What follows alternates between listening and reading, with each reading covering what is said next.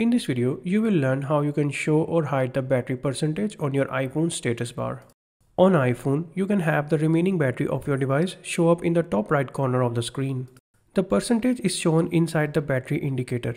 While this is a useful way to keep track of your device's current battery level throughout the day, it can also be distracting to some people. If you want to get rid of the battery percentage or if you want to add it to your device, then follow these steps. Start by launching the settings app and from there go to the battery section. Once you are on the battery page, look for the toggle for battery percentage. Turn this toggle on if you want to have the battery percentage in the status bar at all times. If you don't want it in the status bar, then simply turn this toggle off. The battery percentage will show and hide instantly as soon as you turn this toggle on and off.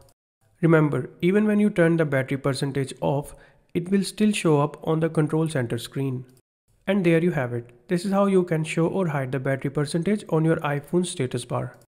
If you found this tutorial helpful, then make sure to hit the like button, subscribe for more iOS tips, and drop a comment below if you have any questions or ideas for future tutorials. Thanks for watching and I will catch you in the next one.